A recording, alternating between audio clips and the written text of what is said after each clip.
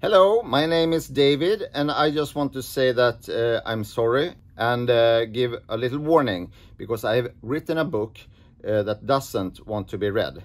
It's called The Book That Didn't Want to Be Read, and it's a challenge to read for the adult and hilarious for the children who is listening to the adult trying to read a book that doesn't want to be read. It will letters will change places, and it will try to close, and it will flap around, and it's I'm very sorry for everything. So please forgive me, and please enjoy this book.